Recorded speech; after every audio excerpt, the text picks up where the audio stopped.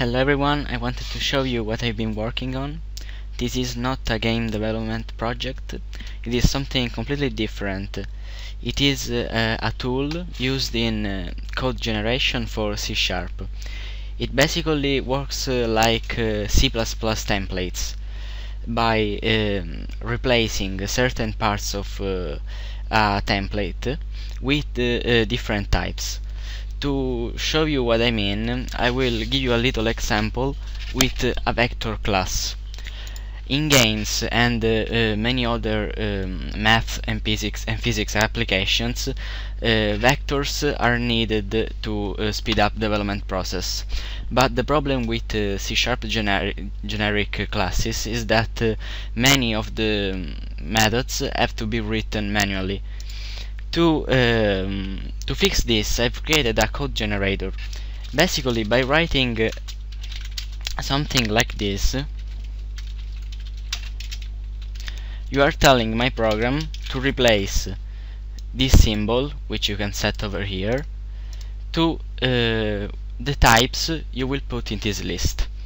So if I want to create many different types of vectors, I can simply add the types here, like int, long, double, float, and decimal, for example.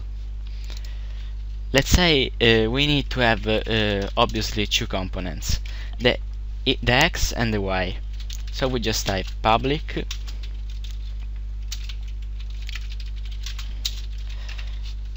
the symbol will be replaced with the types, and the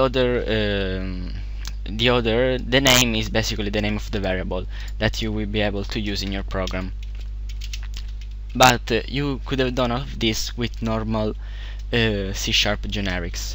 The cool thing is that you can create methods that will work with any type.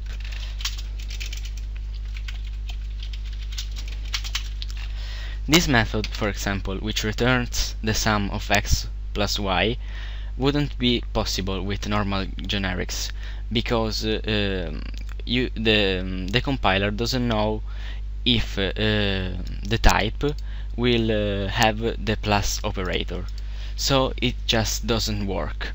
With my kind of templates, the compiler will work after the templates are generated.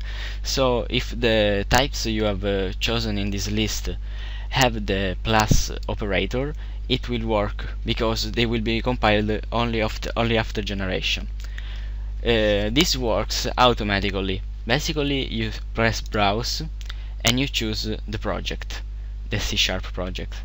I will use the one of the generator, for example. You just select it and it's loaded.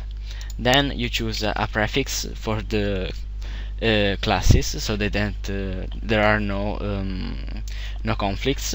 I will choose vec, and then you press generate. If we go back to the Visual Studio, we can see that it detected a modification in the project file. You simply press reload, and as you can see, we have new files right in our solution that were automatically added to the XML of the project. As you can see, everything is replaced. Vector to decimal, let's open the double, and it's double, float, int, and long, and it compiles properly. The cool thing about this is that you can also use the program in a pre-built event, so that you can rebuild every time you build your solution, your templates. Thank you for watching. I'm planning to add a save and load system for the projects and easier automatic generation. When the program is ready for release, I will post it on my blog.